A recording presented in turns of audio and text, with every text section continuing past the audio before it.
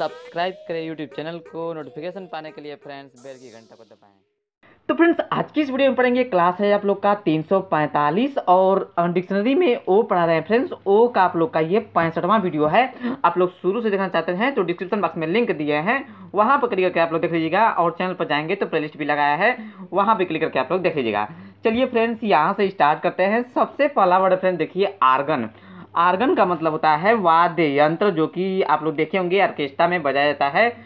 तो आर्गन का मतलब वाद्य यंत्र, और फ्रेंड्स आर्गन का मतलब शरीर का अंग या शारीरिक अंग भी होता है। दोनों आप लोग ध्यान रखिएगा, ठीक है। एक तो रखेंगे आप लोग ध्यान कि आर्गन का मतलब वाद्य यंत्र, और दूसरा आप लोग ध्यान रखना है कि आर्गन का मतलब शरीर का अंग या शारीरिक अंग। ओके, चलिए यहाँ पर दूसरा वर्ड की बात करें फ्रेंड्स, तो देखिए जो आर्गन बजाने वाला मनुष्य होता है उसको आर्गनिस्ट बोला जाता है, ठीक है। यहाँ पर मैंने लिखा हुआ है बाजा बजाने वाला, ठीक है। तो ऑर्गनिस्ट का मतलब बाजा बजाने वाला या आर्गन बजाने वाला मनुष्य को ऑर्गनिस्ट बोलेंगे। चलिए फ्रेंड्स यहाँ पर तीसरा वर्ड है, देखिए आर्गनिक। आर्गनिक का मतलब होता है इंद्रिय संबंधी या शरीर के अंगों से संबंधित, आप लोग समझ सकते हैं। तो ORGANIC।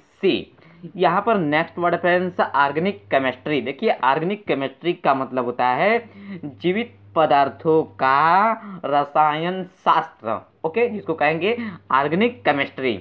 यहाँ पर नेक्स्ट वर्ड फ्रेंड्स देखिए ऑर्गेनिज्म। ऑर्गेनिज्म का मतलब होता है जीवधारी रचना या जीवित पशु या फ्रेंड्स जीवित वनस्पति, ओके। ORGANISM। यहाँ पर नेक्स्ट वर्ड फ्रेंड्स ऑर्गेनाइज। देखिए ऑर्गेनाइज का मतलब होता है संगठन बनाना, या केवल बनाना भी आप लोग कह सकते हैं, या आयोजन करना या सुव्यवस्थित रूप देना, ओके। ऑर्गेनाइज का मतलब संगठन बनाना या आयोजन करना या सुव्यवस्थित रूप देना, ORGANIZE।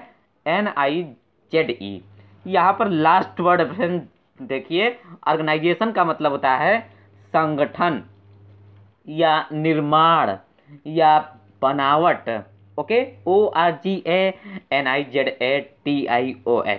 तो फ्रेंड्स इसी के साथ आगे मिलते हैं आप लोगों से क्लास 346 में 7 वर्ड लेकर के। नमस्कार।